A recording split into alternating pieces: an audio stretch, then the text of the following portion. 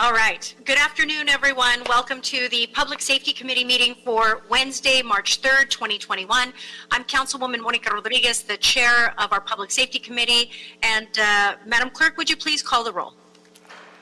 Calling the roll for the Public Safety Committee, Councilmember Rodriguez. Here. Councilmember O'Farrell. I am here. Councilmember Buscaino. Good afternoon, here. Councilmember De Leon, for the record, is not present. Councilmember Harris Dawson. Present. 4 members present. You have a quorum. Thank you so much. Madam Clerk, would you please announce the call-in information for today's meeting for members of the public who wish to speak on any of the agenda items? Certainly. Members of the public who would like to offer public comment on the items listed on the agenda should call 1-669-254-5252 and use meeting ID number 161-586-7607 and then press pound. Press pound again when prompted for a participant ID. Once admitted into the meeting, press *9 to request to speak. Thank you so much. And colleagues, we're going to take 45 minutes of public comment before we begin commencing the work on our agenda items. So we will start calling on these callers. For the record, I would just like to add that Councilmember De Leon is present. Thank you. Caller with the number ending in 0918. Please press *6 to unmute yourself. If your number ends in 0918, press *6. Thank you very much. And good afternoon. My name is Paul. Hi. Yeah, just let us state your name and the items you'd like to speak on, please. Very good. My name is Paul Armstrong, and I would like to speak on Council File 19-0603. I'm speaking on behalf of the... Go ahead. 1 minute. Yes. Thank you. I'm speaking on behalf of the American Wood Council. The American Wood Council is the voice of the North American wood products manufacturing industry, providing information on wood design and regulations for the whole construction industry itself. We are a very important stakeholder and appreciate being involved in this process. We've reviewed the revised motion, and as that stands, we do offer to assist the Department of Building and Safety and LA City Fire in any way that we can with any questions they may have about wood construction. It should be noted, however, that the California Building Standards Commission has recently adopted a new supplement to the California Building Code that will be effective July 1st of this year. That supplement will include the tall wood criteria that is based in the 2021 International Building Code. The California State Fire Marshal has indicated his support of the tall wood criteria, as have 2 governors, Newsom and Brown, in their process of adopting this. This criteria itself has passed very... Thank you so much, caller. We appreciate you calling in. Yeah, it's 1 minute. Thank you. Next caller with the number ending in 1506. With the number ending in 1506, please press *6 to unmute yourself. Hi, caller. Please state your name and the items you'd like to speak on. Good afternoon, Chair and members. My name is Diana Coronado, representing the Building Industry Association. We are opposed to item number 1 on the agenda. We are deeply concerned about wood construction being prohibited by expanding Fire District 1. Last year, California passed regulations to encourage increased wood use for home building. Even the State Fire Marshal recognized that it will increase the pace and scale of woodland fire prevention and forest management goals. Also cited were the positive environmental benefits. The safety of workers is also paramount in construction. Wood is far less harmful to long-term health when compared to other materials. We are encouraged by the idea of amendments, and if a report by city departments were pursued, we ask that it include alternatives to expansion of Fire District 1 to meet the outlined goals of life and fire safety. We would like a review of housing costs associated with expanding Fire District 1, and we would like to be a part of a formal stakeholder process. As an association of home builders, we can tell you with certainty that wood construction is the most cost-effective method to build homes. stopping wood construction would increase costs for homeless, affordable, and all housing during a housing crisis and stands to make Angelenos less safe. Thank you. Thank you so much.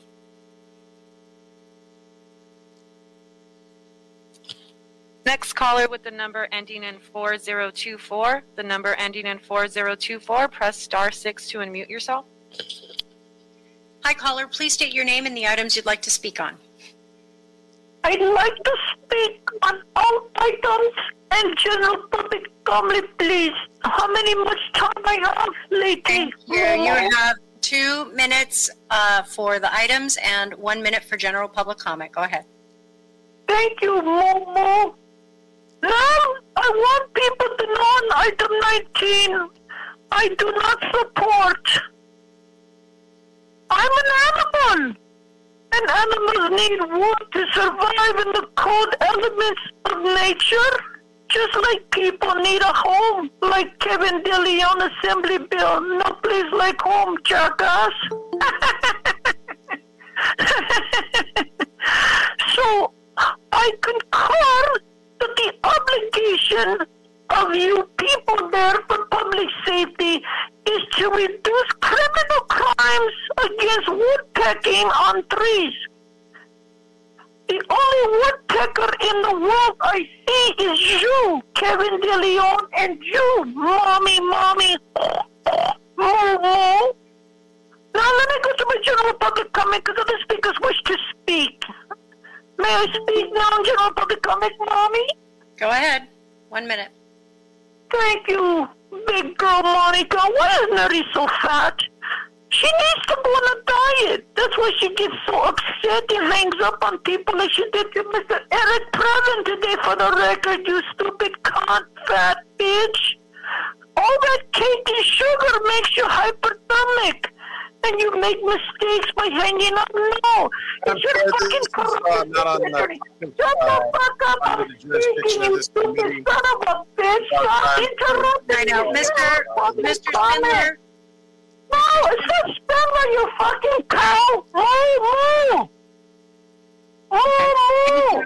Thank you, Mr. Again, Spindler. way off topic. Not Okay. appropriate for this committee. His time is off.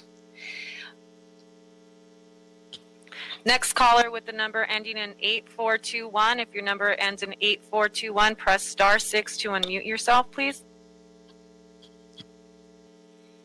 All right, thank you very much. Please state your name and the items you'd like to speak on. That's a hard act to follow. My name is Larry Williams. I'm Executive Director of the Steel Framing Industry Association, and I would like to talk about item 1. Okay, you have 1 minute. Go ahead. Very good. We represent dozens of companies in the manufacturing and construction industries with thousands of employees in Los Angeles who have over generations been essential to the development of this great city.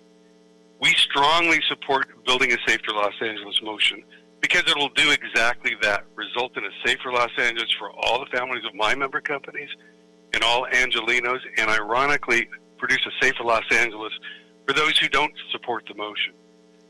And we'll do this without penalizing builders or residents or the important effort to meet the affordable housing needs of the Southland.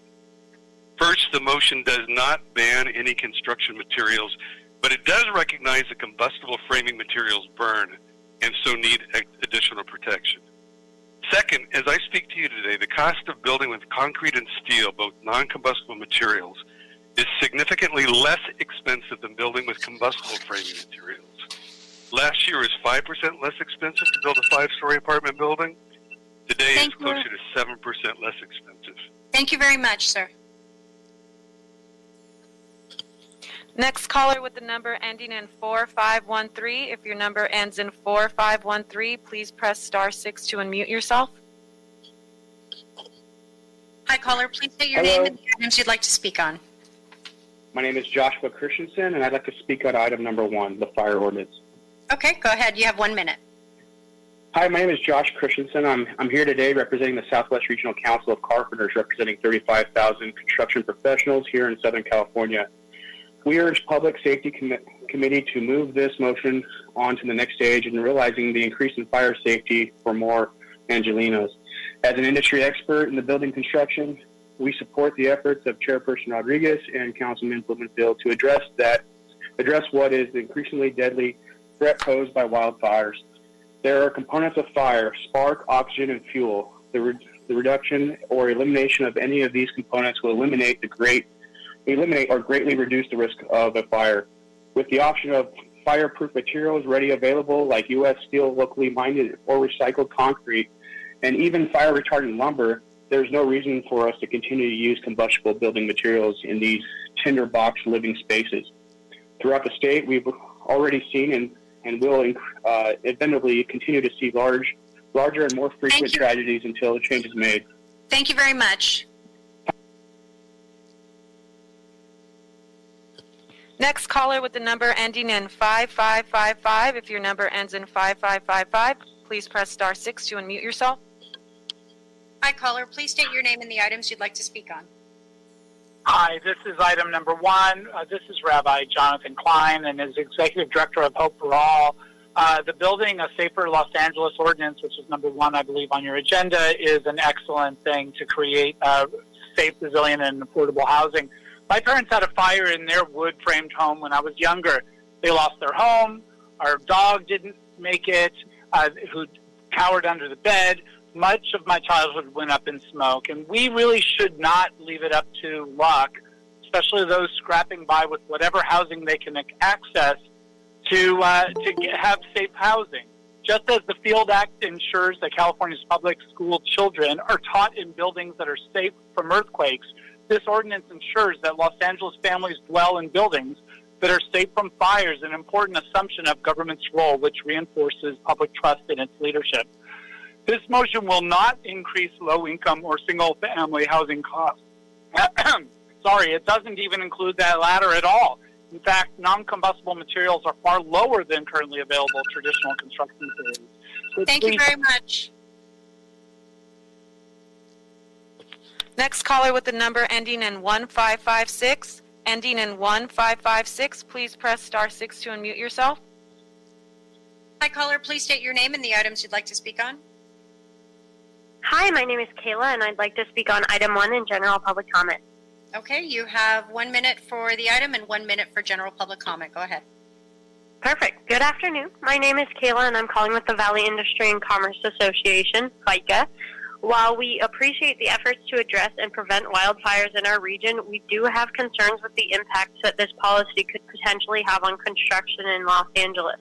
FICA has been a strong advocate and supporter of solutions that address our cities and our state's homelessness and housing crisis, supporting the construction of housing at all economic levels. This policy could counter these efforts and negatively impact housing production by limiting construction types in parts of Los Angeles. We understand the wildfires we have experienced over the last few years have been devastating. However, current wood structural design uses state-of-the-art engineering data, technology, and standards for wood products to ensure that they are safe and have substantially greater fire resistance. Today, buildings are designed to withstand fires, whether they are built with wood or steel. Specifically, with regards to wood, it is required to be treated with fire-retardant chemicals and wrapped into fire-resistant drywalls when wood is used.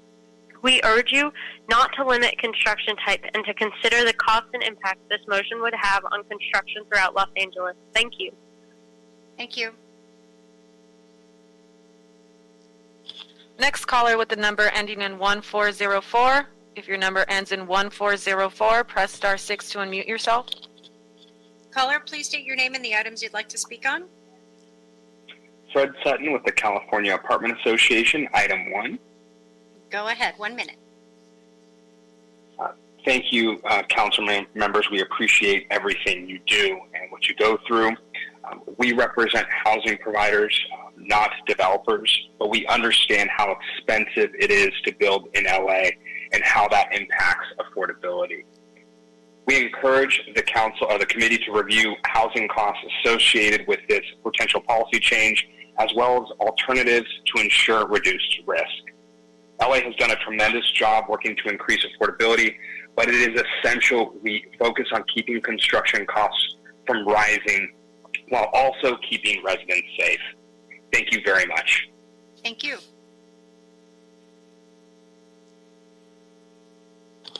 Next caller with the number ending in 7742. If your number ends in 7742, please press star 6 to unmute yourself. Hi, caller. Please state your name and the items you'd like to speak on. Yes, my name is Karen. I'd like to address number 1 and general comments, please. Okay, you've got 1 minute for 1 and 1 minute for general public comment. Go ahead. Thank you. I'd just like to offer my support that we do what we can to clear the way for safe building. Generally speaking, violent crime is exploding. Why aren't we talking about the rise in crime on this public safety forum? Has Monica Rodriguez and Nuri Martinez reconsidered their stance on defunding the police and the harmful practices of newly elected District Attorney Gascon? Please come forward and condemn his policies. At some point, I'd also like to know or hear Mr. DeLeon stand on defunding the police. We need to support our LAPD. Item number 1, ma'am. So we're going to take you to general public comment. Go ahead. Yes, so I'm on general public. I would like to know Mr. DeLeon's stand on defunding the police. We need to support our LAPD and expect you all to speak up. Our communities are suffering. Crime is on the rise. Violent crime is actually killing us. Thank you very much. I appreciate your time. Next caller with the number ending in 4232. If your number ends in 4232, please press star 6 to unmute yourself. Hi, caller. Please state your name and the items you'd like to speak on. Hi. Good afternoon, Chair members. I'm Jacqueline Silvers, Public Policy Director for LA Chamber. I'd like to speak on Agenda Item 1. Okay, you've got 1 minute. Go ahead. LA Chamber is opposed to item number 1 on the agenda, the extension of Fire District 1.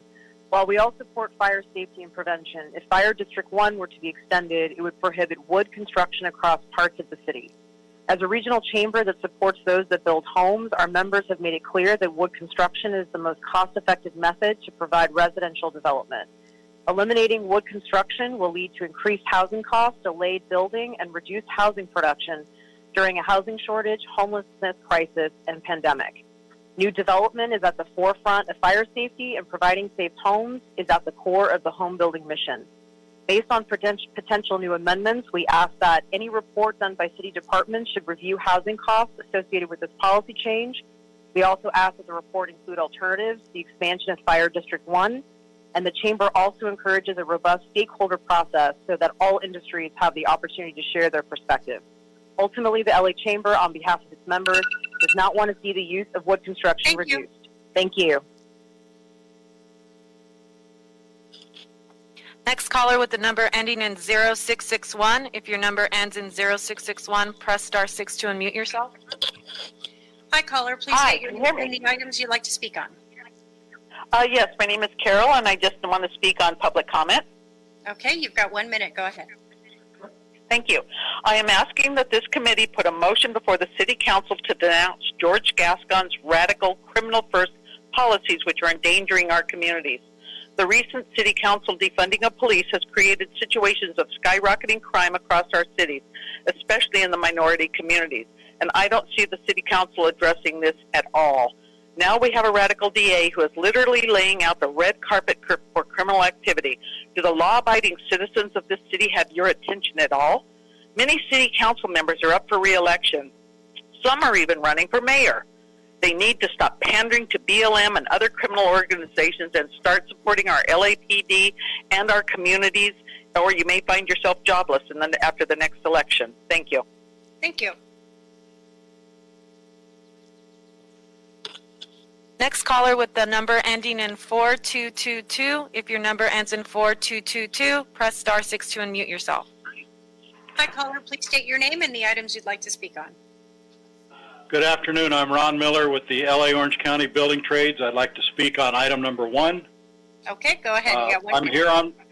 I'm here on behalf of over 140,000 skilled and trained men and women that work every day in LA and Orange County. And we cannot forget about all the fires that regularly occur here in Southern California.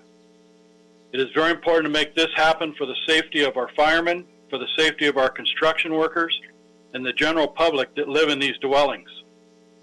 Every Angelino deserves to live in a nice, safe place, avoid a fire, So let's not forget the fires we've had in the past, and let's move this initiative along so that we can get to building nice and good, safe dwellings. Thank you. Thank you so much. Next caller with the number ending in 4407. If your number ends in 4407, press star 6 to unmute yourself. Hi, caller. Please state your name and the items you'd like to speak on. Samantha, item 2, item 3, and general comment, please. Okay, you've got 2 minutes for those items and 1 minute for general public comment. Go ahead. Item 2, I think it's good to honor the life and wrongfully shortened career of Robert William Stewart, since it highlights the importance of due process.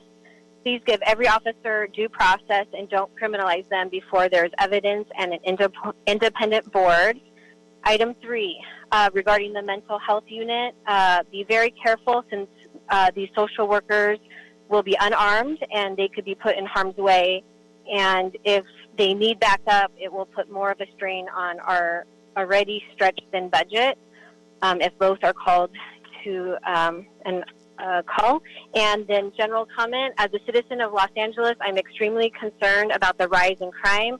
According to the LAPD chief's crime stat, shooting victims are up 153% year to date, and homicides have increased 39%, which includes our youth.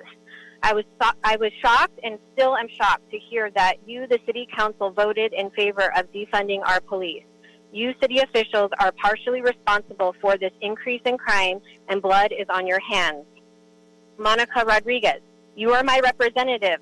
However, you do little to represent me or my neighbors when it comes to public safety. Ask anyone who lives in the foothills, and they will all tell you we need more police. We have reckless drivers who have no regard for life. They will kill people and have killed people already, and we need more traffic enforcement. I can only imagine how dangerous it is in the south part of Los Angeles with all these shootings, homicides, gang violence, and sex trafficking. Thank you, Councilmember Joe Buscaino, for being one of the few voices standing up against this violence, supporting our police, and advocating for victims and their families. I implore the committee to put a motion forward to condemn the dangerous policies of District Attorney George Jestone and vote on it. We are against the $0 bail, and there's less consequences for criminals, which puts our streets in danger. Defund, not defund LAPD. Thank you.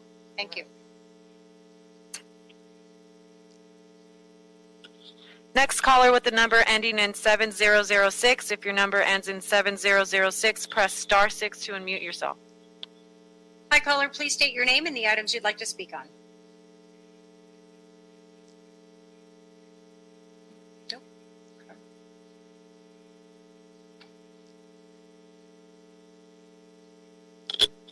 Next caller with the number ending in 1474. If your number ends in 1474, press star 6 to unmute yourself. Hi, caller. Please state your name and the items you'd like to speak on. Hi, good afternoon. I'm Michael Shilson with Central City Association. I'd like to speak on item 1, please. Okay, you've got 1 minute. Go ahead. This motion has the potential to greatly impact wood construction, which is our most affordable and sustainable building material available. The majority of new multifamily housing in our region, including nearly all 100% affordable housing developments, and those funded by Proposition HHH, rely on timber. These developments are already very expensive to build, and limiting wood construction could increase barriers to affordable housing. Given the potential impacts of this motion, we would request that LADBS, LAFD, and City Planning provide a report before Council decides whether to move forward with such an ordinance. Thank you. Thank you.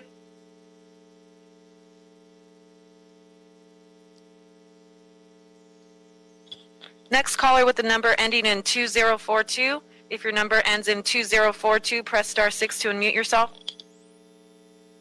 Caller, please state your name and the items you'd like to speak on. Hi, this is Phil Tabby. I'd like to speak on items number 2, 14, and general comment, please. Okay, you've got 2 minutes for the items and 1 minute for general public comment. Go ahead. Thank you very much. I'd like to first go to item number 2. I do agree with changing the roll call room name. That's very good. I'm going to skip real quick to item number 14. John's Towing, the only thing I want to say about that is He's a great person in the community, and it's great that, you know, the city is going to adopt him to be our OPG. The only thing is, I'm hoping there's no red tape, you know, maybe people taking too long to get to him to make sure everything permitted-wise is done correctly. So hopefully any red tape can be cut. You know, things can be done in a timely manner. I'd also like to say that I looked at the rest of the agenda, and I really wasn't sold that this is a public safety committee. You know, nothing really on the agenda is helping eliminate the rise in crime. Other callers stated the rise in crime. You know, we're 107.4% rise in homicides since 2019. You know, victims to date, this now shot is up 143%. You know, and I don't even want to go into the gang crime happening over in 77. But, you know, this crime is not beholden to one location, South LA. This is all over. Look what happened in Melrose. Horrible incident. It's like the 90s all over again. It's not fair to our Angelenos, and it's really not fair to our most vulnerable communities. You know, we've heard about George Gascon. He's a DA that many of us don't like, and his policies are really bad. And I really would like this city council to issue a vote of no confidence against George Gascon. I'd like you guys to put a motion forward to do that. But, you know, general comment is we need to take and put safety and the people first, and, you know, not pandering to certain entities such as BLM. You know, they got $90 million in their bank account, but what communities have they helped? None. We need to worry about Angelenos. You know, you can't walk down the middle anymore. You have to pick a side. You know, are you for safety in our communities, or are you for, you know, the radicalization of changing our police policies and everything like that? So, I mean, what's the plan, Public Safety Committee? We would like to know what the plan is, and we would like to know soon, because the rise in crime is even felt in the Valley, and everybody that I speak to, and I speak to a lot of people, are not happy with the rise in crime. So I can see the rest of my time. Thank you. Thank you. Next caller with the number ending in 6256. If your number ends in 6256, press star 6 to unmute yourself. Hi, caller. Please state your name and the items you'd like to speak on. Hi, good afternoon. My name is Mayan Membo. I'd like to speak on items 3, 4, 5, and also give general public comment. Okay, you've got 2 minutes for the items and 1 minute for general public comment. Go ahead. Perfect. Thank you so much. So I'm calling today because I'm a bit concerned about the priorities of the Public Safety Committee. In June, there were huge protests from Angelenos going out to the streets, demanding change and real change, hundreds of thousands of people. And I'm kind of disappointed to see that the things that have actually moved along since June, 8 months later, have been really lackluster. For example, item number 3, that's kind of allocating more money towards police units that provide mental health services, but they're social workers who choose that as a lifelong profession, and who can provide those types of services much more effectively than officers who have taken 40 hours of training through the county's Department of Health. So I just think that this committee really needs to focus in on what's actually going to be transformative for the way that we provide public safety in the city. On that note, I really, really like items 4 and 5. Personally, I love item 5. I think that there's a lot of really great potential there. And I just want to encourage this committee to move that forward and maybe even try to hasten up that timeline a little bit. There's other cities like Denver that have already implemented similar programs. They have results. The city of LA can look to that. And I think I've heard a lot, I've been listening to the rest of the public comment, and a lot of people are talking about concern around defunding the police, but I'd like to point out that this year, LA City faced a massive budget crisis, and departments across the city had to cut budgets. LAPD is the only department that didn't cut a budget. As a recent graduate, I am deeply concerned by this because I'm looking for a job. And right now, the city's having a hiring freeze. You know, all these other agencies are really in the pits, and yet LAPD is trying to shake down the city in order to hire more officers and to increase their budget. So I think that there's a lot of misinformation out there about that. I just wanted to clarify it. And Mitchell Farrell, you are my city councilor. I really hope that you take my public comment to heart in kind of the rest of this meeting. Thank you very much. Thank you. Back to the caller with the number ending in 7006. If your number ends in 7006, press star 6 to unmute yourself. Hi, caller. Please state your name and the item you'd like to speak on. All items in the general comment period. If I may. Mr. Spindler. Yes? Mr. Spindler, you've already had your public comment. Thank you. No! Wait.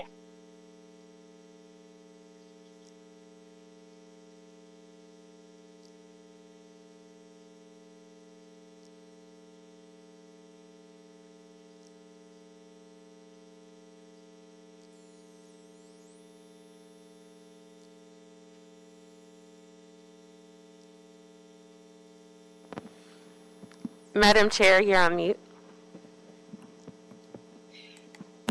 Caller, please state your name and the items you'd like to speak on. Caller with the number ending in 1502. If you end in 1502, press star 6 to unmute yourself. Caller, please state your name and the items you'd like to speak on.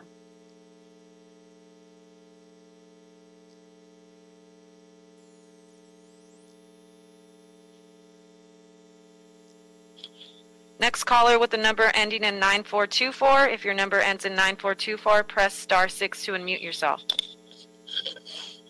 Caller, please state your name and the items you'd like to speak on. Yes, good afternoon. My name is Gerard Wright. I'm speaking on item number 1 on behalf of the Greater LA Realtors. I'm calling at least with some questions related to this particular ordinance as it pertains to intersecting with the Green New Deal, which is looking to increase housing production, and also with the state's push around building more housing around these accessory dwelling units and compact lot subdivision ordinance that the city has. Those two are creating the most housing across the city, and it's an opportunity that I think could be well utilized.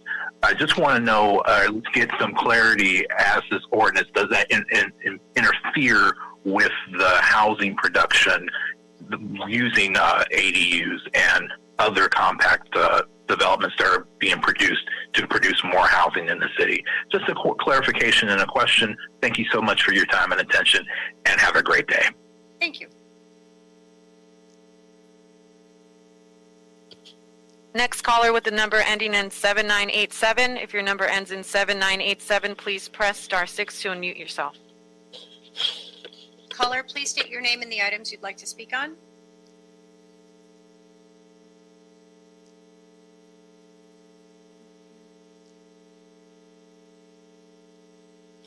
Next caller with the number ending in 2240. If your number ends in 2240, please press star 6 to unmute yourself.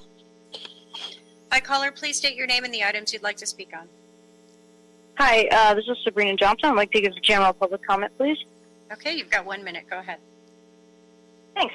So I was just listening and to some of the callers who want to actually put more money back into the police, in particular the caller who was concerned about vehicle accidents and reckless driving. I actually have a suggestion that does not involve putting more money into the police, and that is we should be making these fines proportional to income, because rich people with fast cars who like to drive their cars fast don't give a fuck about a $200 ticket or whatever it is.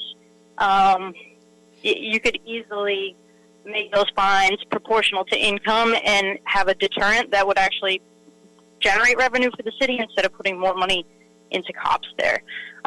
So just my 2 cents on an issue that was raised in public comment, but these people are fucking clowns who want to give more money to the cops. Come on. Okay, thank you. Caller with the private number, please press star 6 to unmute yourself. Caller with the private number, press star 6, please. Hi, caller. Please state your name and the items you'd like to speak on.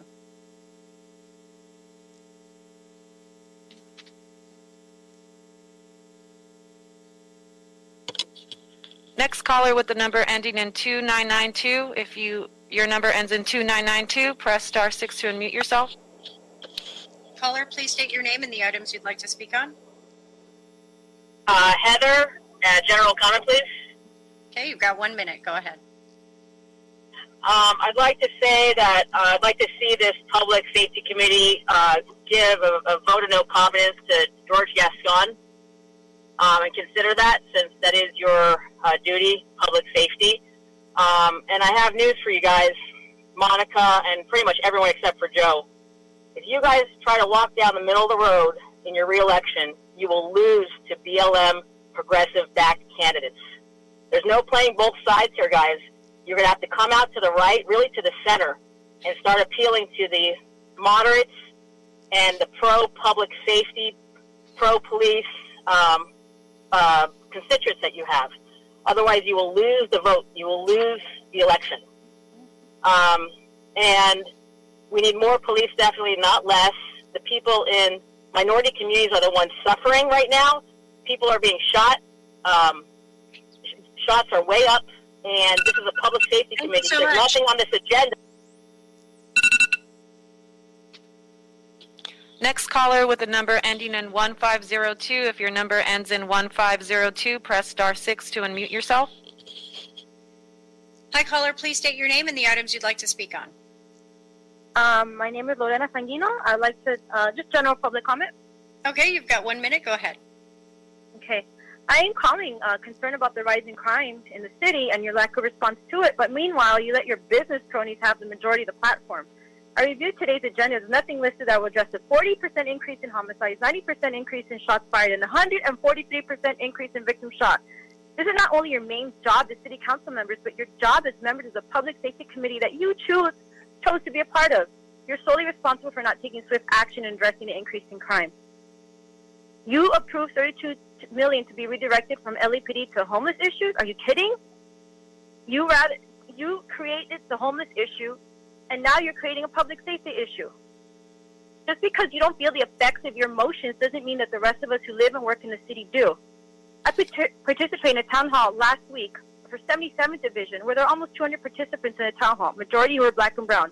They complained about the increases of crime like all of us, but they also complain about quality of life issues such as street races, neighborhood disputes, and stalking. All the senior officers. Thank you. Next caller with the number ending in 7006. If your number ends in 7006, press star 6 to unmute yourself, please.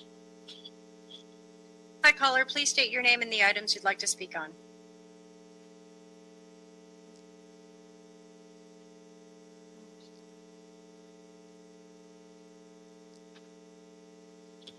Next caller with the private number, press star 6 to unmute yourself. If you called in on a private number, press star 6. Caller, please state your name and the items you'd like to speak on.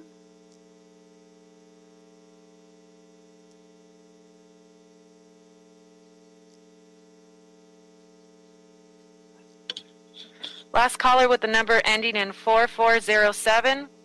4407, please press star 6 to unmute yourself. Hi, caller. Please state your name and the items you'd like to speak on.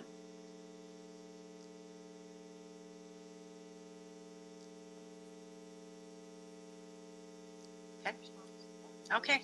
That concludes general public comment, colleagues. And for the record, I just wanted to communicate for those that were that are misinformed on the role of Public Safety Committee. The item that is before us today does involve a substantial fire life safety issue, which is why it's on the Public Safety Committee agenda for those that are uninformed about the responsibility that we have to assure public safety, not just with respect to Los Angeles police activities, but also with respect to fire life safety issues. So I just wanted to confirm that item as it is a very substantive issue that does have implications across the city. Moreover, happy to request colleagues that next I would like to take up items to be approved on consent, that we approve on the recommendations for items 3, 5 through 10, 14, 15. And seeing no objections, Madam Clerk, if you please call the roll. For the record, Madam Chair, for item 5, will we be approving the receive and file and then the CAO recommendations for items 6 through 10 and also 15? Yes, please. Okay, calling the roll to take all of the items 3, 5 through 10, 14, and 15 on consent. Councilmember Rodriguez? Aye. Councilmember O'Farrell? Aye. Councilmember Buscaino? Aye. Councilmember De Leon? Aye. And Councilmember Harris Dawson? Yes. 5 ayes. These items are approved. Thank you so much. And now that takes us to item number 2, please. Item number 2 is a motion by De Leon, Ridley Thomas, and Price relative to the renaming of the Los Angeles Police Department's Central Area Roll Call Room as the Robert William Stewart Roll Call Room in honor of the first African American to serve in the LAPD. Thank you so much, colleagues, and I would like to acknowledge Chief Moore, who has joined us. Thank you. It's good to see you, sir. Glad you're feeling better. And you know, colleagues, today's item really brings an important step in the right direction in reconciling and mending decades of racial injustice. And Chief, I now turn it over to you to take us through this item. Thank you, Madam Chair, and to the other committee members. Thank you for giving us a few moments to talk briefly about this matter and to seek your support. I also want to thank Councilmember De Leon, as well as Councilmember Mark Ridley Thomas and Councilmember Karen Price, who made this motion to honor a man who came to this organization over 100 years ago and faced injustices and ultimately lived his life in Los Angeles without the city and this department reconciling an error and a mistake and a wrong that was imposed upon him. For members of the general public, the matter I'm speaking about is Robert Stewart. Robert William Stewart was born in Kentucky in 1850 and moved with his family to Los Angeles in 1889, where he, alongside Joseph Henry Green, became the first African-American police officers in the department, in this very young department. Officer Stewart was assigned to work patrol in what is now the Central area. He worked a footbeat along the Broadway corridor. He was recognized not only in the prominence of him being the first African-American patrolman in Los Angeles, but more importantly, his exemplary work for the residents of Los Angeles as they moved about this budding and growing city. However, a decade later, in May of 1900, Officer Stewart was arrested by LAPD detectives for allegedly assaulting a 15-year-old girl. And Officer Stewart was fired by the Board of Police Commissioners prior to any due process. It took the Board of Police Commissioners 2 different instances of voting to remove him, and on a split vote, on a 3-2 vote, he was removed as a police officer. He was ultimately faced trial, first jury resulting in a hung jury, the second jury finding him not guilty in less than an hour. However, despite him being found not guilty of the charges, he was never reinstated or rehired by the department. And he later worked throughout the rest of his remaining life in Los Angeles, leading a responsible and dignified life. And however, he died at the age of 81 in July of 1931, never having restored his name and his position within this organization. And this matter has been in and out of the department's annuals as far as an awareness and recognition has been lacking. And during the 150th anniversary of this organization, while we reflected upon great moments of success, we also recognized that there were tremendous dark chapters, instances of injustices, not only to communities across Los Angeles of all makes and walks, but also to members of this organization.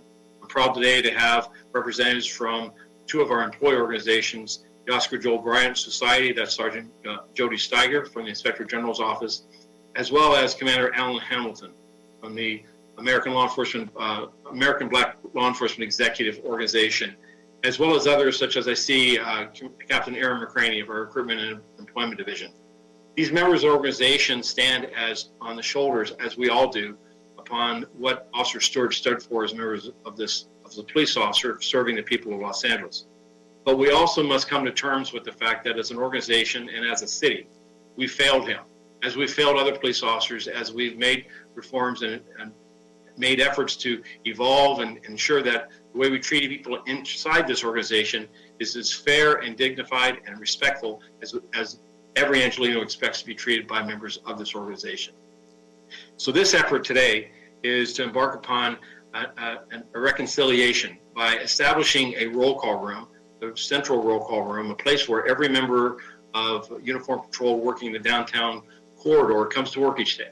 And they receive their instructions, guidance, and direction. And to recognize Officer Stewart by placing and renaming that room as the Officer Stewart Roll Call Room is to remember our history, to acknowledge his not just what he gave to us, but the wrongs and injustices that he faced at the hands of this organization, and an organization that's willing and able to acknowledge those mistakes and move forward. And move forward in a manner that promises and commits to both the people of Los Angeles as well as the people within our organization that we will right the wrongs and we'll set a course forward that is fair and treats people with dignity and respect that every individual deserves. So I ask for your support of this as the Board of Police Commissioners endorsed, as well as in their efforts to address this matter. They ceremoniously reinstated Officer Stewart to a position of police officer and honorably retired him. It is a regret that there is no surviving members of the Officer Stewart family in which to bring and recognize their contribution, but I do believe that every member of this organization, particularly our African American members, both sworn and civilian, deserve this as an acknowledgement by the department that we have not always and many times frequently discriminated against and mistreated people on the basis of their race, their gender, their sexual orientation, and other types of diversity that we should value and embrace rather than reject and establish barriers against. So thank you again for this moment. I do have these members here. They're willing and able to speak with you, but I also recognize you have a full agenda. With that, I submit my remarks.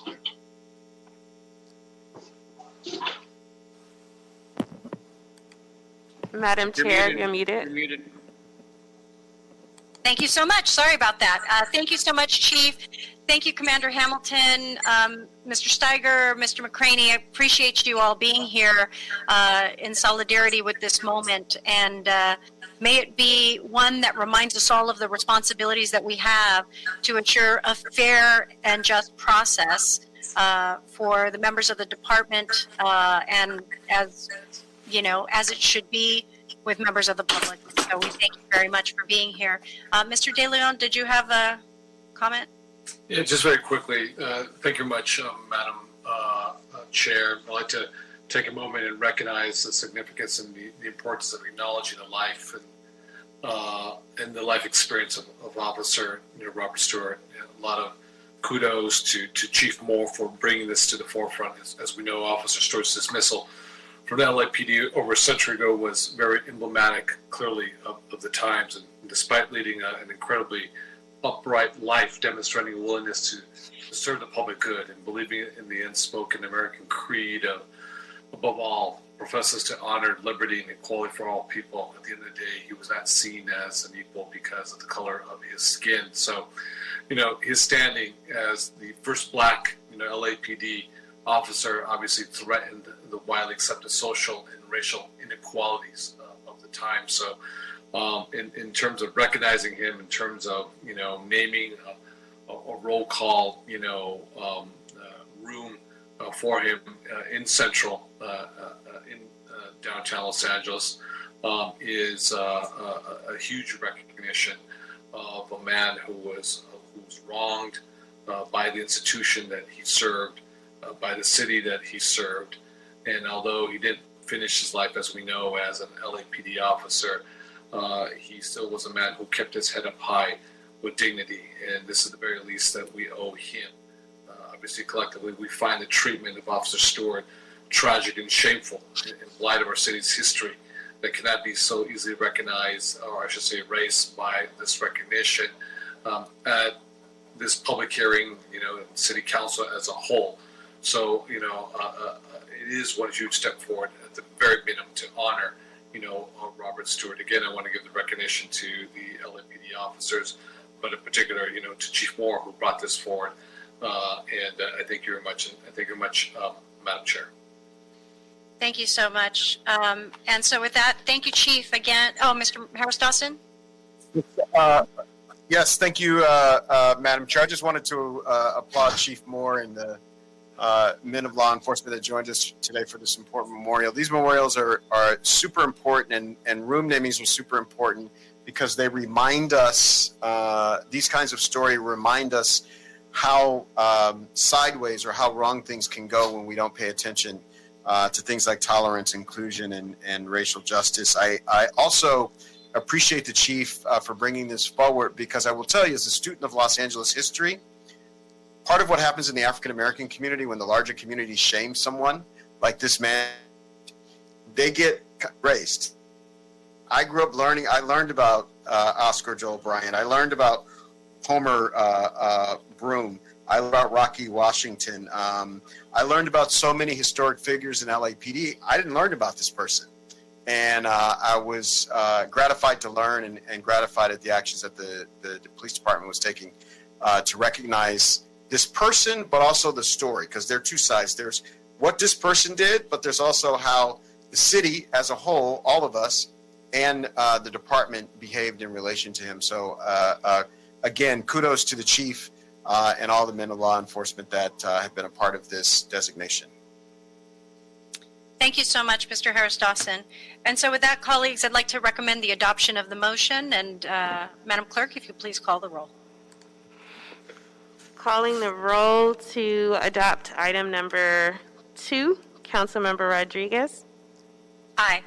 Councilmember Alfaro. Aye. Councilmember Buscaino. Aye. Councilmember DeLeon. Aye. And Councilmember Harris-Dawson. Yes. 5 ayes. This item is adopted. Thank you all. Thank you all very much. We appreciate you. Thank you, everyone. Thank you. Colleagues, that now brings us to item number 1 on today's agenda. Item number 1 is a motion by Blumenfield, Rodriguez, and Harris-Dawson relative to the expansion of Fire District 1, a tool that exists to address increased fire risk in our dense urban communities and is already in place in the city's building code. This item was approved as amended on December 3rd, 2019 by the Planning and Land Use Management Committee. Thank you so much. Colleagues, the motion before us calls for the expansion of Fire District 1 in order to better protect the growing multifamily housing stock in dense neighborhoods and achieve enhanced fire life safety. The Plum Committee that Mr. Harris-Dawson chairs heard this item over a year ago, and I understand that the departments had convened to conduct a preliminary review of the proposed expansion. We'll start off with a few questions, and we have here with us today Chief Crowley and from our Los Angeles City Fire Department, as well as Charmy Hune. Charmy, there you are. Okay, terrific. Hi there. And first of all, ladies, I want to first thank you for helping us get to this moment where we are today, for all of your work. And I would be remiss if I also didn't acknowledge the incredible work of my team. I want to thank Felicia Orozco, but I'm looking at all these ladies that have helped to bring us to this point, and I just got to say, yes, of course, here we are. So I want to thank you all, and just to begin on this item, I want you to please give an overview and an explanation of Fire District 1 to the committee. Where is Fire District 1, where it's currently applicable, and what are the characteristics and provisions? Okay, hi. Good afternoon, council members. I'm Charmy Nguyen with the Department of Building and Safety. So Fire District 1 is a very old building code provision that we cite news articles all the way dating back to the 1890s where they referenced the fire districts in the city. This was at a time when LA had its own building code, and the codes were not uniform throughout the state or the nation, and they were not as stringent as they are today in terms of fire life safety.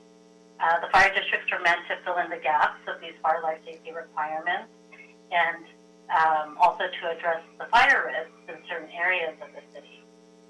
So today's Fire District 1, what it does is it limits the types of construction allowed within the district. And type of construction is a term that's defined in the state building code. It's meant to dictate the types of materials that are allowed to be used in the building for construction, and it's meant to prescribe certain fire life safety requirements for the buildings in each classification. So going back to what Fire District 1 requires is it only allows types 1, 2, and 3 construction. It prohibits types 4 and 5. Types 1 and 2 generally, it only allows non-combustible construction, so that's generally steel and concrete. Your typical high-rise building that you see here in downtown is type 1 construction, for reference. Type 3 construction is a combination of construction materials, and that is a combination of steel and concrete. It could have wood in the interior of the building. And for reference, that type of building could be an 8-story apartment building where you have 5 levels of apartment over 5 levels over 2 levels, so a 7-story apartment building. Quickly on types 4 and 5, type 4 is another, which is prohibited in Fire District 1. It's a combination type where it allows heavy timber with non-combustible construction. And type 5 is your general type of construction that allows all wood, and that's reserved for single-family dwellings, story apartments. It has limits to the allowable height. Fire District 1 is currently applicable throughout various regions of the city, such as regional centers in downtown and Hollywood, Wilshire Boulevard centers in Koreatown and Miracle Mile, Westwood and the Van Nuys Civic Center, major boulevards such as Wilshire, Santa Monica, and Hollywood Boulevard that are beyond the regional centers. It also includes malls like Century City, The Grove, and Baldwin Hills Crenshaw. It also includes San Pedro Downtown District and Venice's Oceanfront Walk, which is adjacent to the skate park. I can note that the fire district is primarily composed of commercial and manufacturing uses with very limited amounts of residential uses currently. Thank you. Are there certain requirements needed to expand Fire District 1? Yes. So the way to expand Fire District 1 is dictated by state law because Fire District 1 is a local code amendment to the state building code. In the 1980s, the jurisdictions throughout the state were required to adopt the California building code. In that way, it became a uniform way of applying all of these building construction standards to building construction. So state law also mandates that local jurisdictions can amend the state building code, provided the amendment is more restrictive and that it meets certain findings that are based on either topographic, geologic, or climatic reasons. So since Fire District 1 is a local amendment to the state building code, any changes to it would have to meet this process. And we would have to make those findings to expand Fire District 1 and make sure that we make the proper findings based on those factors of topographic, geologic, or climatic, and that are characteristic to the city. Thank you. The motion calls for Fire District 1 provisions to be expanded to very high fire hazard severity zones, high wind velocity zones, and areas with a certain population density. Can you please speak on the feasibility of this proposed expansion and provide feedback from your review? Yeah, so the departments got together. We took an initial look into the scope of the motion language and realized it did cover a very broad area of the city, including areas zoned for single-family dwellings. The motion, like you mentioned, Councilmember, that it includes the very high fire hazard severity zone, which covers a good-sized portion of the northern part of our city. I would like to note that there are already very robust fire protection measures in the building codes for these very high fire hazard severity zones. These state code requirements dictate the materials and construction methods allowed in these fire zones, and the intent is to add additional fire protection requirements to building construction and to curb the proliferation of fire through the spread of embers in the event of high winds. So in our initial review of the motion language to expand Fire District 1, we are not confident that we will be able to make the necessary findings per state law. And this is because the area described in the motion is broad. It covers various differing topographies and geologic characteristics, such as the flat versus hillside regions and the dense versus sprawling land areas. It would be difficult to make the findings to expand Fire District 1 in such a broad manner, but we'd be happy to look further into it if directed to do so. I'd like to invite Chief Crowley to perhaps comment further on additional fire life safety provisions that exist in our local fire code. Okay, so good afternoon, Madam Chair and committee members. I'm happy to be here. So thank you, Sharmi, for that. You know, from our perspective, I'd just like to piggyback off of what Sharmi had said, just specifically with the requirements within the very high fire hazard severity zone. Sharmi already spoke on specifically what requirements they have within their building code, which is Chapter 7A. So they're real stringent and strict already. Now you piggyback that with our own local ordinance with our brush clearance. So our brush clearance in itself, that had been around since 1997. And as we know, the importance of that, if you look even deeper into the brush clearance ordinance, we require an additional, a total of 200 feet, which is even more restrictive than a lot of the other local counties and states. So when you combine both the building code requirements as well as our local ordinance with the brush clearance, we're fairly confident that just in that specific area within the very high fire hazard severity zones, that those codes, when they work together, make that area very safe. Thank you. And Charmy, I just had another quick question. I've got one more question after that, and then I'll avail opportunity for my colleagues. But should adoption of this policy go into effect, at what time would it then affect projects that are either in development or permitted, unpermitted? At what point would we kind of set the clock on the timeline? So usually with ordinances, they're not retroactive. It would be based on when the ordinance becomes effective, and any project submittals after that date, the ordinance would apply to those projects, not anything that's already permitted or in plan check. Got it. Okay, thank you. And, you know, the goal here is to utilize the Fire District 1 building code to achieve greater fire life safety. Are there, what other alternatives or options might we consider to appropriately expand Fire District 1? Yeah, so with the direction from the council offices to take a look at the motion scope, we got together the departments to explore the characteristics of the existing Fire District 1 areas.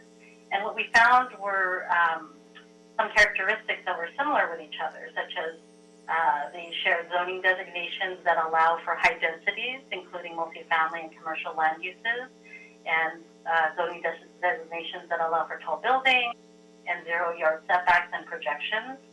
And so with this initial review, it would be worth looking into expanding Fire District 1 into other areas in the city that share the similar characteristics. Terrific, thank you. Colleagues, Mr. O'Farrell. Thank you, Madam Chair, and thank you, Chief Crowley, and thank you, Charmy. Good to see you. A couple of quick questions. The first question I have, it's really more or less two-part. Of course, we want to increase fire life safety and save structures, prevent them from being at risk to fire, and of course, reduce injury and fatality with enhanced building codes. Do you have a sense of how this will make the buildings safer, but more importantly, does the fire department have any data on loss of life and or property, or similarly from similarly sized buildings in the past couple of years? Any data?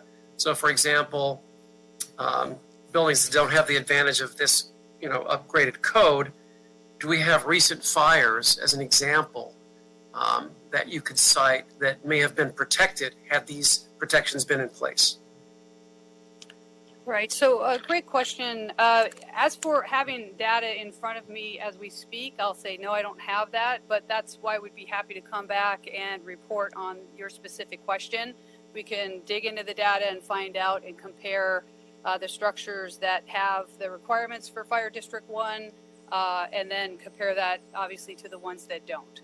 So we'd be happy to come back and report on that for sure. Thank you. Thank you. Yeah, Madam Chair, I think that would be very helpful.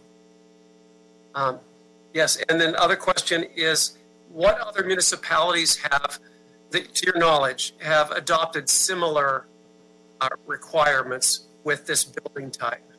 Any examples?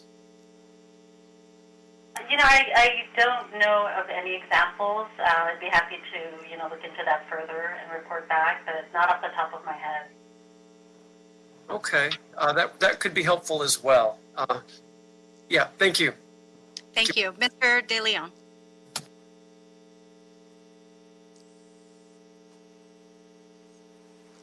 Thank you, Madam Chair. I'm a huge supporter of making construction in Los Angeles much safer. And my district clearly has seen building fires such as the famous Da Vinci fire that caused major damage to the city facilities at Figueroa Plaza, adjacent to the 110 freeway, and we need to ensure we are building safety. The current Fire District 1 includes a majority of downtown in my district, CD14. As a point of clarification, what specifically will be added to Fire District 1 as part of this proposed action? And what are the differences in construction methods and or materials in Fire District 1 for a typical multi-story wood frame project, say, versus the rest of the city? So I can answer your first part of your question, Council Member. This proposed motion is not proposing to add any additional requirements, like technical fire life safety requirements to Fire District 1. It's only proposing to expand the boundaries of it. So currently in the Fire District 1 ordinance, it lists the various areas that I mentioned earlier, like the Grove and the regional centers. So this motion is proposing to, add areas, add additional areas into the ordinance. But in terms of fire life safety requirements, it's not proposing to add anything. It's expansion of the district. So if I hear you correctly, it's not expanding the district, or? Well, it's expanding the scope of the district. It's proposing to add areas within the city into the district. Yes, precisely. And who will be making those decisions with regards to the lines specifically? That becomes a policy. This is the conversation. Yeah. So, Madam Chair, obviously to the Madam Chair, that we would be deciding as policymakers. This policy would basically affect what the area is defined by. What defines these areas as Fire District 1. Okay, and that obviously won't be done today. No. Okay, very good. And then the last question I have is and maybe it's a further discussion, offline, with staff, with the makers of the motion, is the question of affordability and what we're doing with regards to low to moderate income housing. Does that have any impacts on low to moderate income housing? So I don't have any information on affordability, but we'd be happy to look into it if directed and report back. Mm-hmm. Please, I'd like to hear from that, obviously as we move on forward. With that, thank you much. Thank you very much, Madam Chair. Thank you. Mr. Buscaino. Thank you, Madam Chair. Mr. De Leon, good question. I had the same question. I'd love to hear more because, as you know, you and I, we talk in H&P and on the importance of cost per unit in our city and how will this have an impact on the future costs of housing in our city. So I support that report back. But the question is, you know, if the intention of this motion before us is to address the increased risk of wildfires, then why is population density being proposed as a metric for applying these more stringent construction standards? Why not just the very high fire severity zones that we've seen, homes that are crumbled in these high fire zones? Well, Mr. Buscaino, I just to address that concern directly, I agree with you, and we're going to be making an amendment to reflect that. Wonderful. How about the percentage? What percentage of the land area of the city would be included in Fire District 1 if we move forward? We know that just yet? Yeah. At the moment, we don't have that data. It'll be that information, Mr. Buscaino, because we're going to have a number of amendments here to consider, and it would further provide an opportunity to give those determining factors, so that before we're not going to adopt anything today. So we should. I'm assuming it would also include reports on the effect of construction costs. Have there been any outside studies that can help us understand what the different material costs may mean for development in LA? We'd like to get that information as well.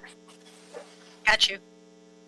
Percentage of the city's existing housing stock is wood framed. What percentage of that is? Will this proposal do anything to improve the safety for those residents? Are buildings safe today? Is shifting to steel concrete proven to be most effective way to prevent building fires? I'd like to hear that as well. Sure. Okay, thank you.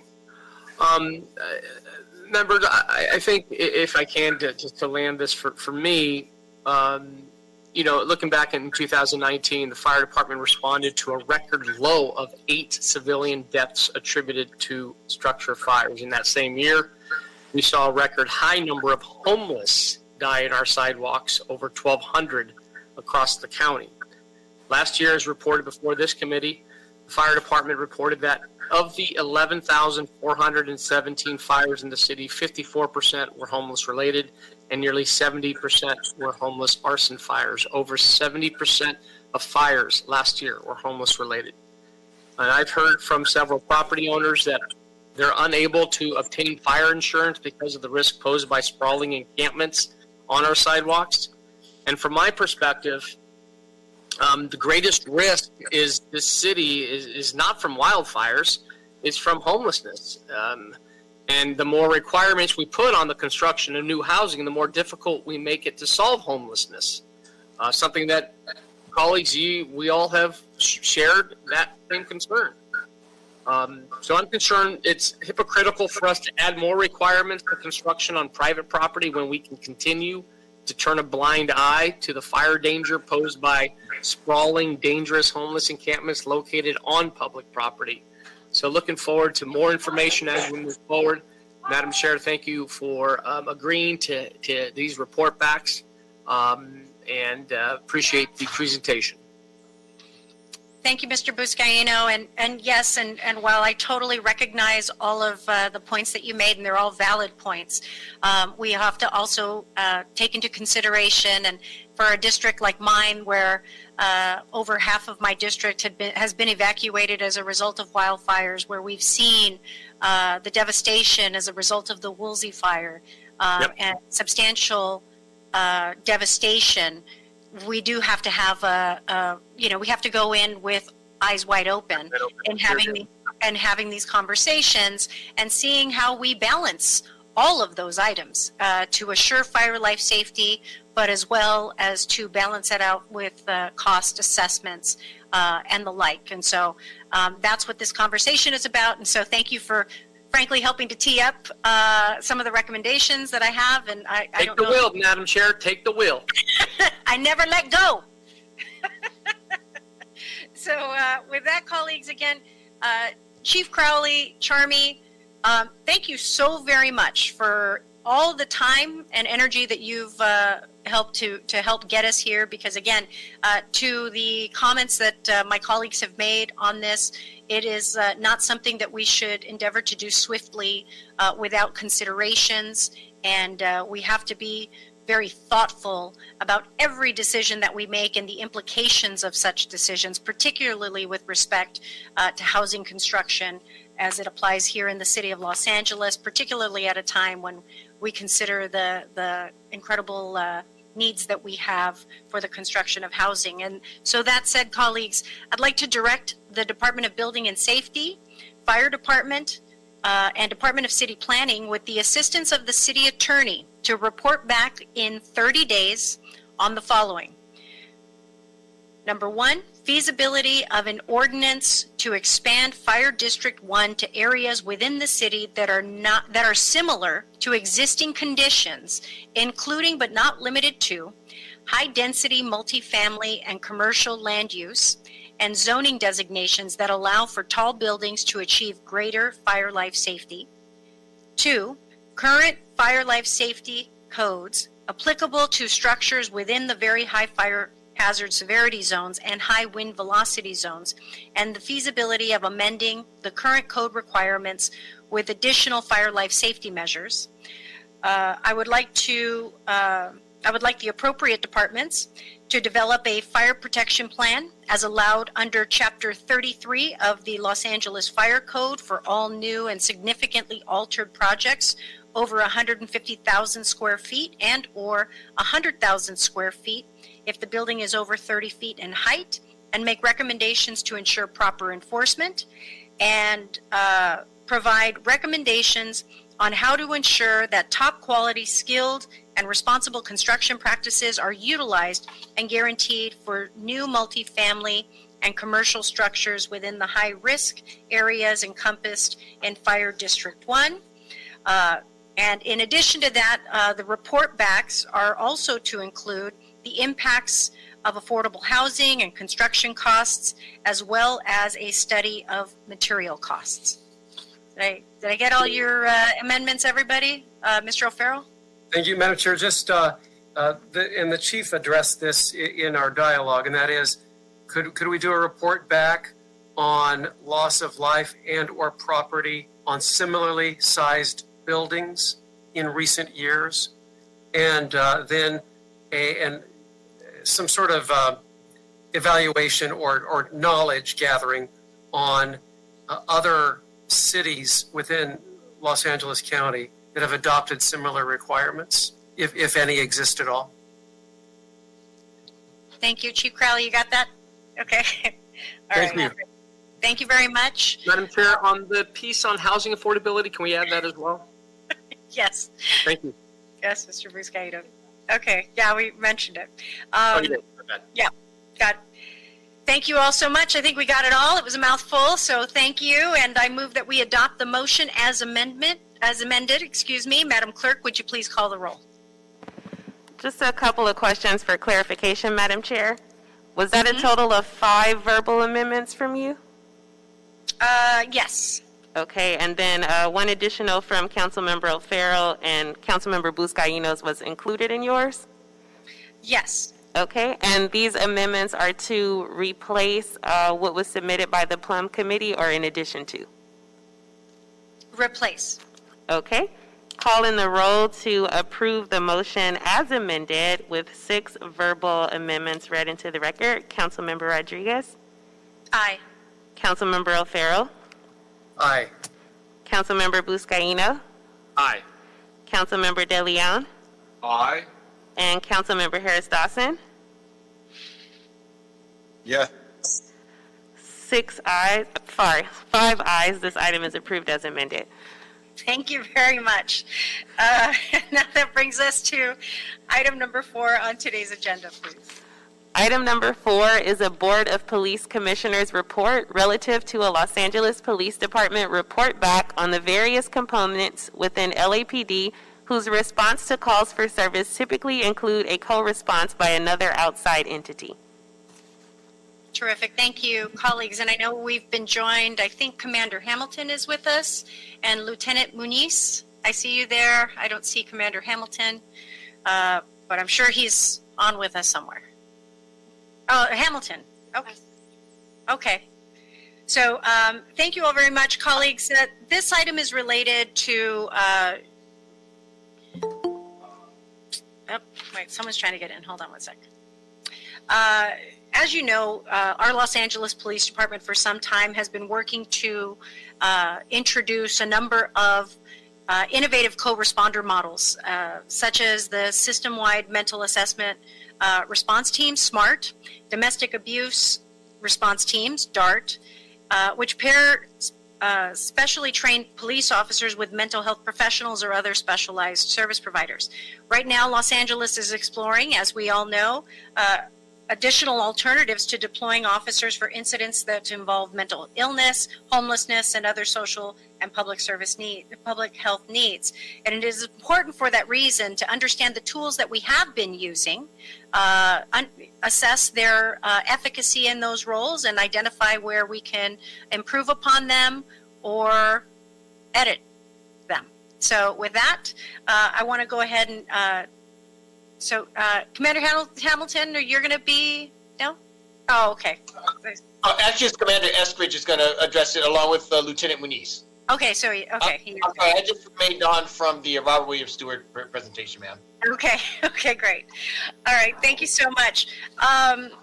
So Lieutenant Muniz and, I see Commander Eskridge. Ernie, good to see you. It's been a while. And just wanted to ask if you could please provide more detail about the training that is conducted for these specialized teams.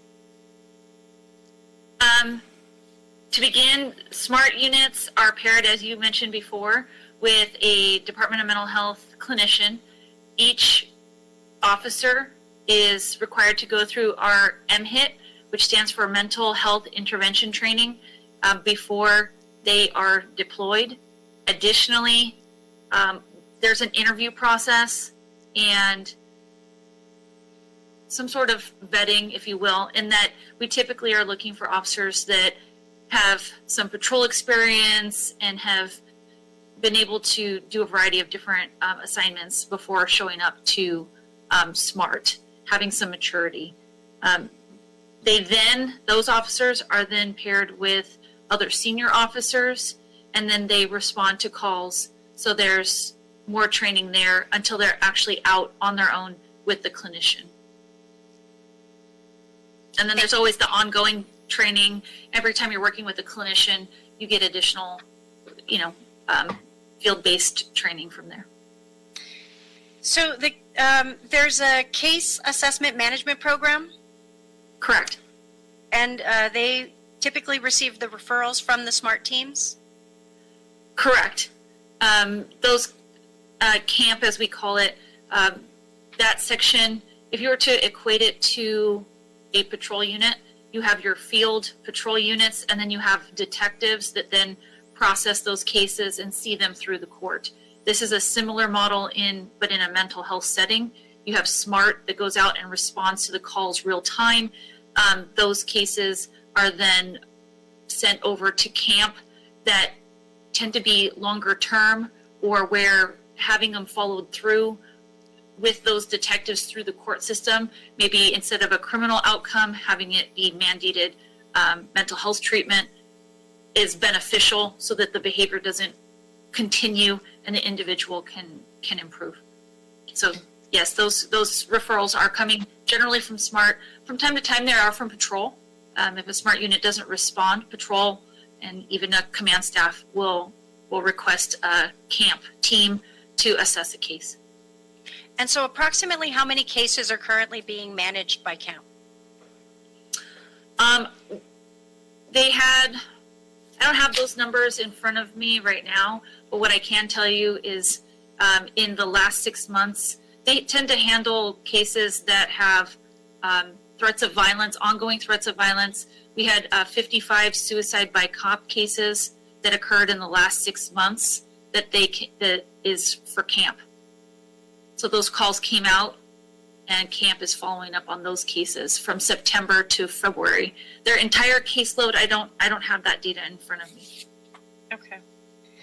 And so when calls for service related to mental health are received, how are these calls identified? How are they issued to the teams? If you can provide some of the kind of context of what the workflow is, that would be helpful. Right.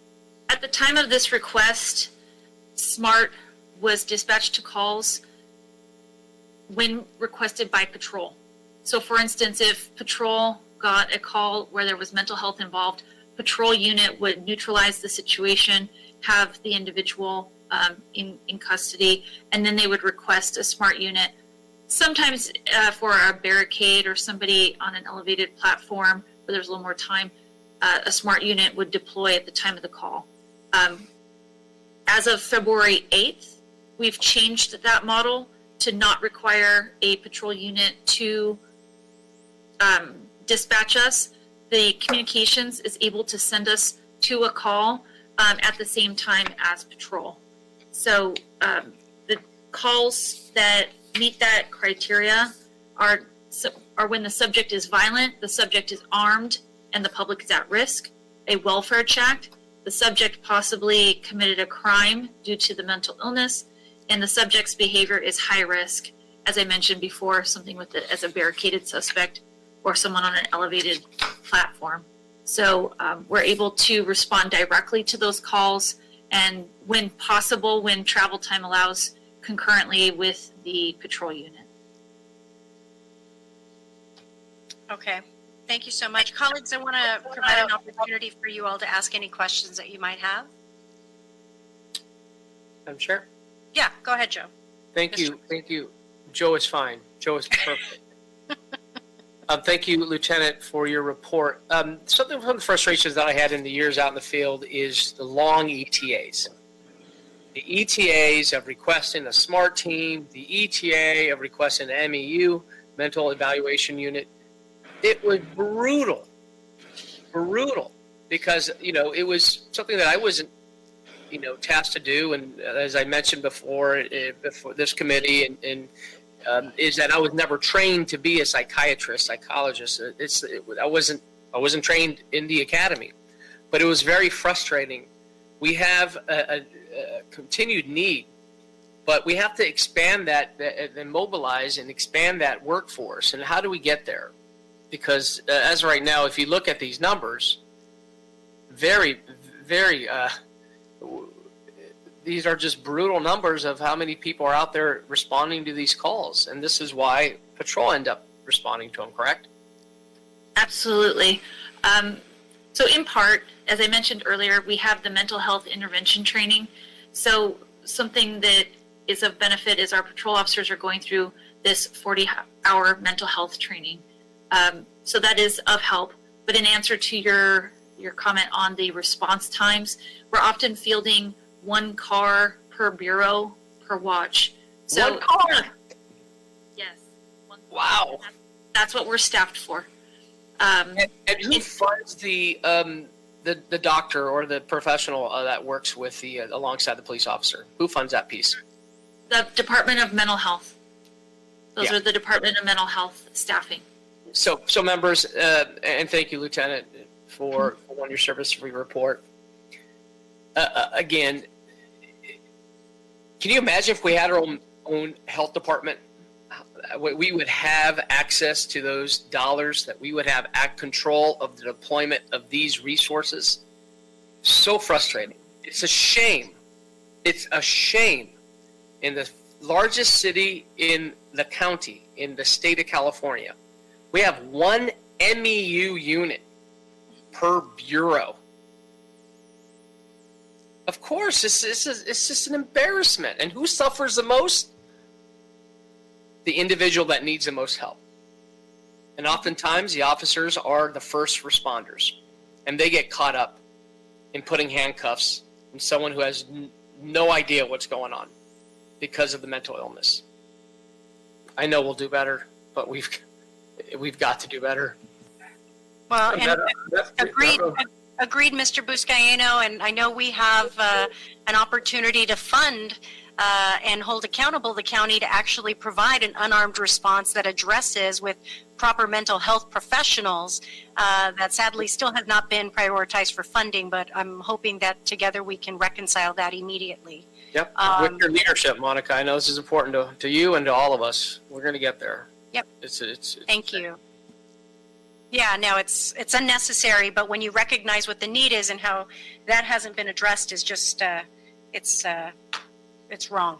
Mr. O'Farrell, I'm sorry, you had a question? That's okay. I was just going to commiserate with both you and Joe. I can easily envision how different it would be if we went our own way, especially as it relates to mental health. I mean, our own CAO today said that the county won't even give them a bed when they find someone in distress who's having a mental health episode. Get to this position where the county won't even give us a bed for someone in distress who's homeless. So it might have worked just fine in 1968, but it does not work just fine in 2021. That's why we need to review this agreement just thoroughly. Thank you. Thank you very much. Mr. De Leon? Thank you very much, Madam Chair. And I just want to add my comments, also to, I think Mr. Buscaino said it very poignantly that the bottom line is this: when he went to the academy, they didn't receive any psychological training. The bottom line is this, is that we're asking too much of our LAPD rank and file officers. They're not LCSWs, they're not MSWs, they have no psychological training at all whatsoever. So why would we expect to use them for every single social, challenge that we're facing as a society? It's unfortunate that the Department of Mental Health folks had to leave for other business during our council meeting. It's my hope that we can have them come back so we can have a more thorough discussion. I know that Mr. Mitchell Farrell was very, very passionate with regards to his both commentaries as well as questioning. If we have folks who are in deep need of psychiatric, care and observation, why call 911 and LAPD? Why put them in the back of a squad car? Why take them, to a detention center, or I should say, to jail in the city of LA when it's a psychological issue? The question becomes capacity-wise. We have a crisis citywide, as we know. We don't have capacity because we don't have inventory, because we don't have stock. We don't have a supply with regards to housing, and whichever housing that's manifested. But is there a problem with the lack of psychiatric beds? Is there a problem with capacity? And therefore, when there is a 911 call, when someone is having a psychotic breakdown and they need the help necessary, why involve our LAPD officers? And I know what's so deeply heartbreaking are the tragic stories that we have heard time and time again with mothers or parents who have called, 911, not knowing what to do exactly. A young teenager or young adult is having a psychotic breakdown, and a tragedy ensues. And that's a combination of that volatile environment and not understanding the deep psychological, needs. And we know that that's happened. And I think Mr. Marquise Harris Dawson has mentioned this on numerous occasions when it comes to Black and brown communities, how that is treated so dramatically different. If you have the financial wherewithal, you have substance abuse issues combined with the mental health issues, then that privilege gives you access to treatment centers, whereas it's different, it's treated differently. So, much needed, and I'm hoping, Madam Chair, if not through the council as a whole, perhaps maybe through public safety, through your leadership as chair of the committee, we could have John Sharon and the folks from the Department of Mental Health come and so we can engage them in the Q&A. Thank you very much. Thank you. And, and just also, I would be remiss if I didn't acknowledge very quickly how sadly the members of our Los Angeles Police Department have been charged with these responsibilities and responses through the direction of policy adoption, not by their own selective interest. And it's because of the absence of county health professionals and county stepping up and doing their job. And so sadly, I just want to kind of recognize that, again, these are the men and women of the department who have been put in a position to respond as a result of the absence of the appropriate resources coming from the county to address this. And I look forward to reconciling that with the mental health vans and that implementation citywide so that we can have that appropriate response. And just, I know Mr. Harris Dawson has a question, but also quickly, colleagues, one of the notable items that I'm not sure if many of you caught in council this morning, but one of the items that was mentioned with respect to LAHSA and some of the responses related to mental health is the use of the Sheriff's Department in that work as well.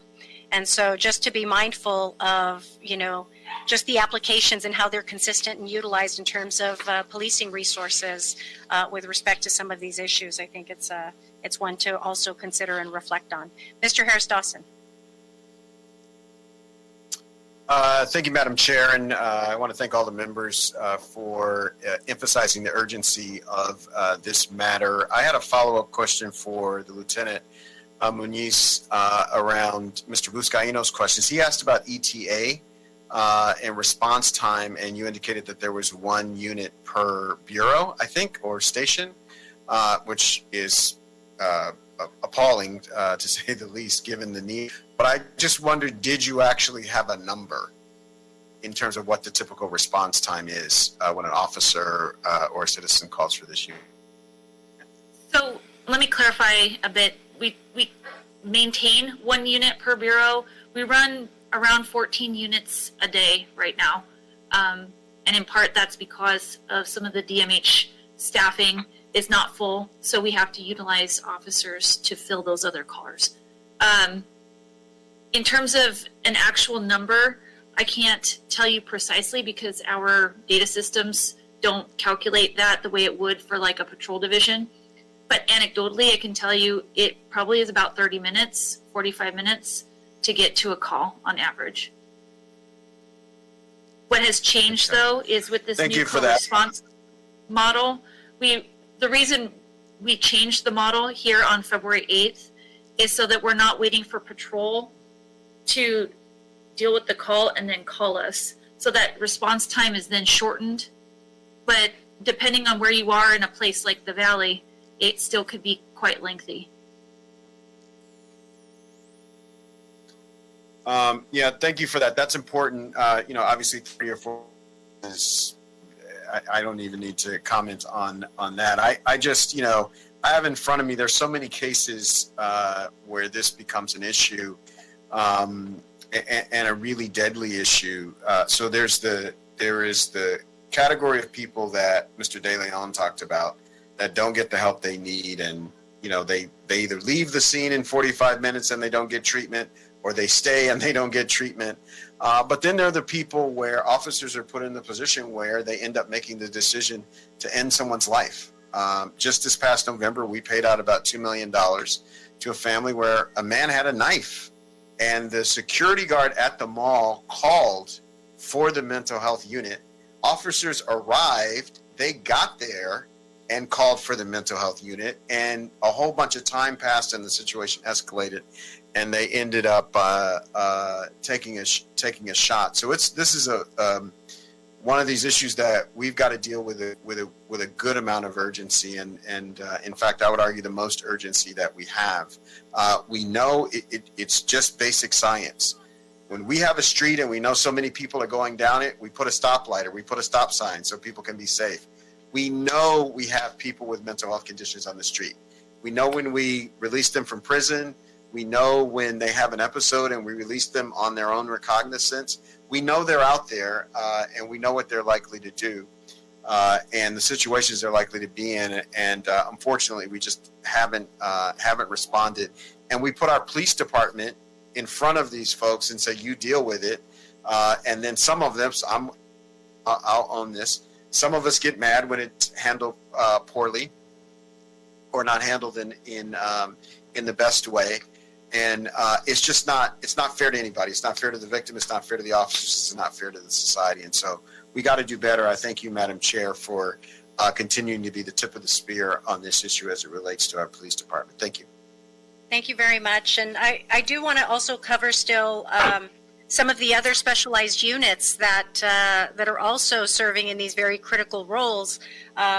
I think it was a huge shift in the way we approach, with domestic violence, with the work of the DART teams and the sensitive nature of that work. And if you could kind of just provide an overview on DART and how they coordinate with the DV service provider in the area, at what point they're deployed, and then just the, how those calls are identified and dispatched by 911. If you could just provide an overview of that.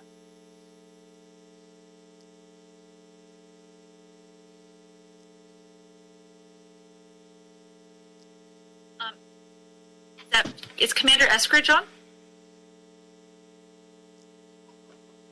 Councilmember Rodriguez, I wasn't sure that this was going to be presented by us, but nevertheless, DART has a officer and an advocate at each geographic division, and they respond to domestic violence calls and address any calls and provide services and referrals to those services from that particular location. We also have a couple of locations, one in the Valley, as well as the Stewart House, in which it's a one-stop shop, and where our victims can get multiple services at that location. So because we do have a DART officer as well as an advocate at each geographic division, it is very helpful in intervening and providing services to the victims and addressing those issues. Okay, thank you. And finally, I just wanted to ask on with respect to the HOPE teams. I know those are coming offline. Or what are the roles and how, in terms of how they're being carried out today? It's my understanding that the HOPE team in general was disbanded. When we had them in South Bureau, they were very effective. Of course, that they responded to several different calls as well as dealt with sanitation issues. Now we have our patrol officers that are responding and dealing with certain issues, or the captains at various geographic divisions. They're addressing homeless issues, homeless encampments, and you also have your senior lead officers who are basically the chiefs of their area that are addressing those issues. So they're taking on those additional challenges, and the senior lead officer, on most cases, they know exactly what's going on in the areas. They know the homeless people that are there as well. So we're providing them with services and addressing issues and coordinating with the community members and stakeholders as well as our council districts. And thank you so much, Commander. And was it, I don't know if it was at all the divisions, but as I recall, many of the senior lead officers did do a short stint with the HOPE teams, right, and training? Yes, so absolutely. They were, in some cases, they would go out with the HOPE teams and address various issues or trash cleanups and what have you. And a SLO for a particular area where they were having an issue would address that issue in their area. And that's how they would address those issues as well, to assist the HOPE units. Okay, terrific. Colleagues, were there any additional questions? No? Seeing none? Oh, Lieutenant, I saw you raise your little virtual hand. I don't know if that was an accident. Yes, ma'am. I was just going to add that for the mental evaluation unit, we have 4 senior leads, and even though our mission is crisis response, not homeless outreach, we still partner with DMH and the home team, and the senior leads for SMART help facilitate a relationship between the senior leads at the patrol divisions and the DMH home. So as DMH is attempting to address some of the chronically homeless and the field conservatorship program, we're also facilitating that and being that liaison for the area senior leads. Terrific. Thank you so much. And colleagues, seeing no additional questions, I'm going to go ahead and recommend that we note and file the report. And Commander and Lieutenant, thank you very much. Stay well. Appreciate you. Thank you very much. Take care. And colleagues, that now brings us to items 11, 12, and 13 on today's agenda. Madam Chair, before you move on, can I call the roll for item number 4? Excuse me, sorry, jumping jumping ahead. Go ahead. Not a problem. Calling the roll for note and file on item number 4, Councilmember Rodriguez. Aye. Councilmember O'Farrell. Aye. Councilmember Buscaino. Aye. Councilmember De Leon. Aye. And Councilmember Harris Dawson. Yes. 5 ayes. This item is approved. Would you like me to read 11 through 13 into the record, Madam Chair? Please. Item number 11 is a Board of Police Commissioners report relative to the payment of a $25,000 reward offer to the claimant in connection with the conviction of the driver in a hit-and-run case on July 16, 2018. Item 12 is a Board of Police Commissioners report relative to the payment of a $25,000 reward offer divided among claimants 1, 2, and 3 in connection with the arrest and conviction of the person responsible for the severe injury felony hit-and-run case on August 22, 2019. And item number 13 is a Board of Police Commissioners report relative to the payment of a $25,000 reward offer to the claimant in connection with the arrest and conviction of the driver responsible for the severe injury felony hit-and-run case on May 19, 2019. Thank you so much. And colleagues, for these items, we just need to revise the recommendations to include the appropriate transfer instructions. So the recommendations for each item should read as follows. Approve the payment of a $25,000 reward. Authorize the controller to transfer $25,000 from the reserve fund to the unappropriated balance and appropriate therefrom to the hit and run reward program fund number 59G. Instruct the city clerk to transfer $25,000 from the hit and run reward program fund number 59G, account number to be determined, to the Los Angeles Police Department fund number 100, Department 70, Secret Service account number 4310. Instruct the LAPD to make the appropriate reward payment and authorize the LAPD and the city clerk to make any technical corrections as necessary. And I move that we adopt these items as amended. Second. Thank you, Mr. Buscaino. Madam Clerk, please call the roll. Calling the roll to approve items 11 through 13 as verbally amended to include financial instructions. Councilmember Rodriguez. Aye. Councilmember O'Farrell. Aye. Councilmember Buscaino. This makes my heart happy to see these rewards come through. Yes, yes, aye.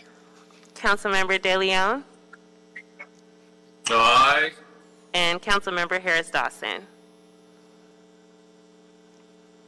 Yes. 5 ayes. These items are approved as amended. Thank you so much. Madam Clerk, I believe we've cleared the desk. That is correct, Madam Chair. Terrific. Colleagues, thank you very much. Have a great rest of your afternoon. Our meeting is adjourned.